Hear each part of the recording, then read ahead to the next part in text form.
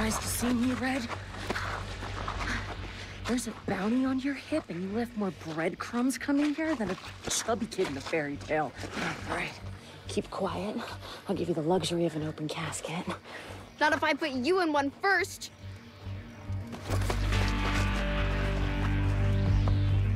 Drop the butter knife, bitch.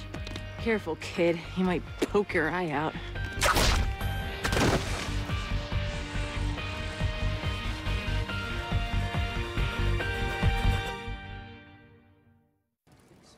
You know, Penny, I'm not shocked that a bottom feeder like you is working with Hiram Lodge. I mean, you always had unfixed allegiances. That's rich, coming from Gladys Jones. Yeah, well, I am surprised that you're not ratting him out right now. You must have something real good on you, Penny Slot. I'm no snitch. But I will say this. Hiram won't stop. Not till he gets what he wants. And right now, that's Red. And there's nothing that you or your little Lord of the Flies crew or Jughead here can do. Hiram won't stop. Speaking of my jug, I saw the work that you did on him.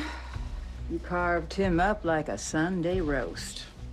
That was business between me and him. Yeah, well, I'm his mama. So it's between me and you now.